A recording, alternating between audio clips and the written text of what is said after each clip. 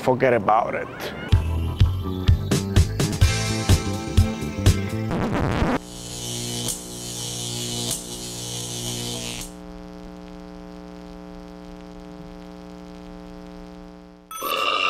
So, I thought to myself, I said, but let me take this to a bigger step. So I moved to LA. LA is a beautiful place. LA has got some good parties going on. And Las Vegas is only half hour away. The difference between the Miami women and the LA women, it's a big difference. The Miami women, we love the Miami women.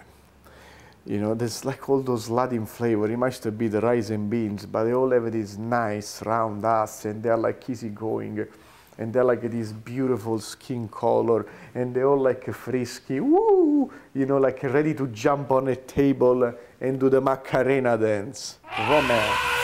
They come to you and they do this, and we have fun, and we bada bing.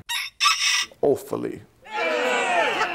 The LA woman instead, the LA woman is very more stiff, composed, conservative if you want, if you will.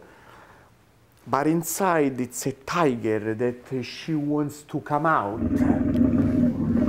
Very masculine too, and use the fangs and how do you call the nails? The claws to grab you and bang, you know? But since LA, I'm an actor, you are an actress, she's a singer, that's a producer, this is a writer, everybody's like looking for the next deal to strike, you know? So they compose, they don't have fun here, nobody gives it. It's beautiful.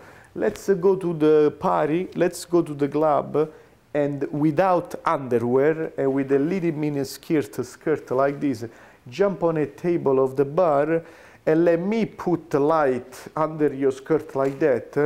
Pam, pam, pam, pam. Miami is fun.